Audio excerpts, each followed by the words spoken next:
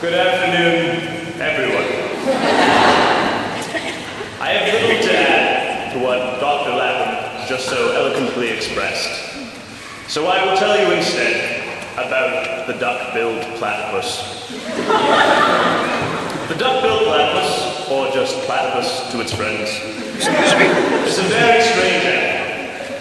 Endemic to Australia, its ostensibly mammalian characteristics are in contrast to certain reptilian features, most notably its oviparity, in layman's terms, that it lays eggs.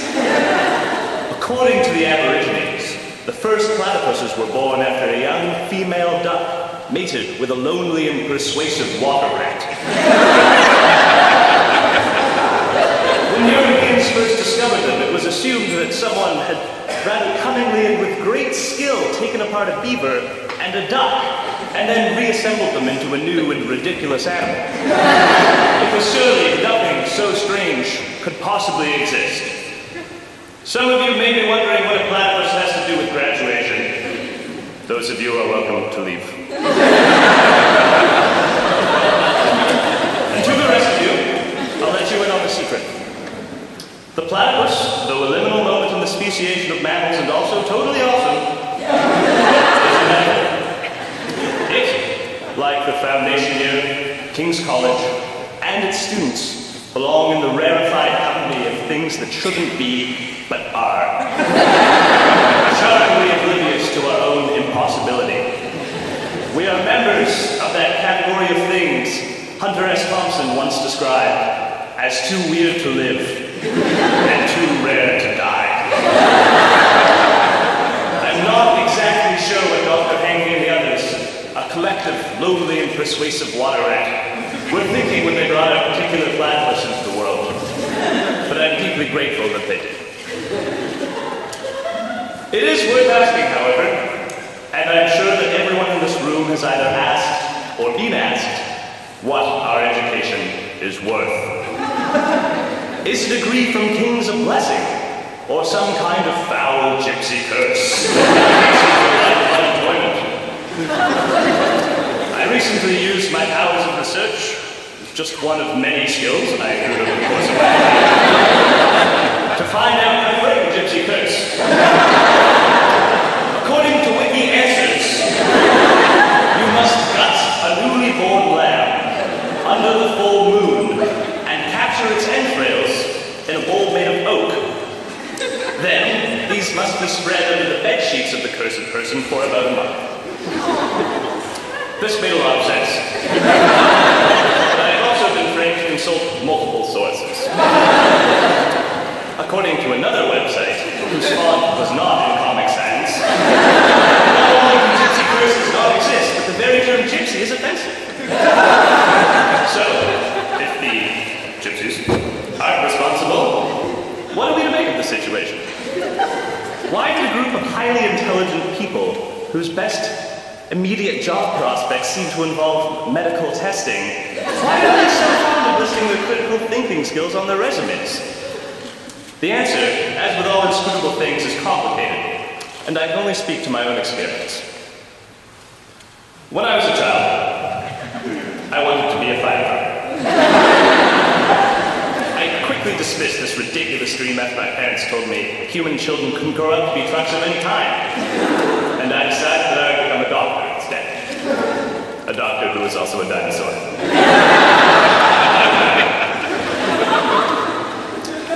Now, I may have given up on my dreams of medicine, and that's just part of becoming an adult.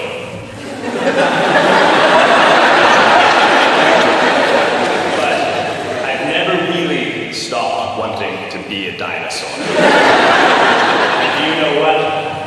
There is no part of our degree that says that I can't.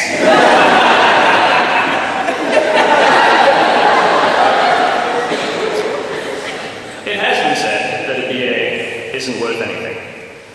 And personally, I think that's something to celebrate. It's true that constructing an argument isn't the same as building a ship. All we have are words to weld with, that unless the government radically changes its priorities, no one is going to give us a $25 billion contract to build them a fleet of rhetoric.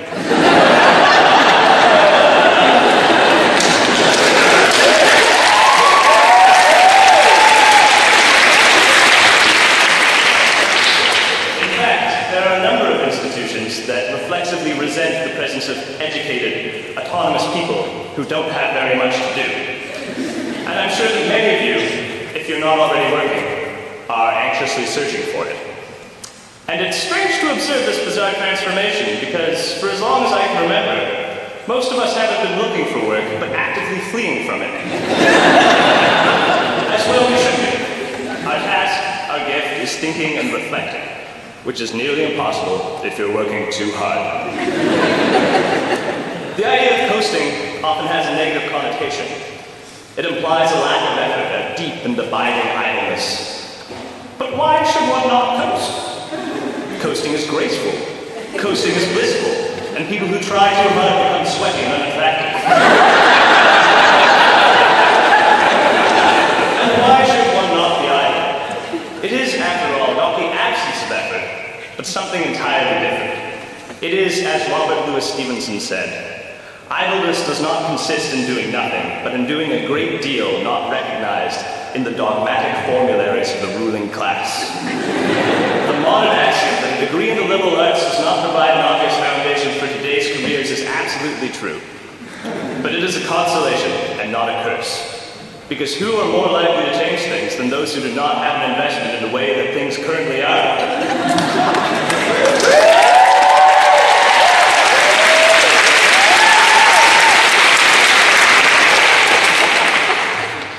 In a world that can no longer exist in its current formulation, its best chance for the future is not a collection of rapacious business majors struggling to learn Mandarin, but people who think,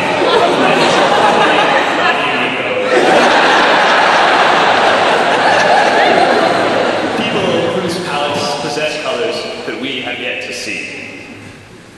Now, I promised myself that I wouldn't cry, so I won't. But I would be remiss if I did not mention how much I loved each and every single one of you.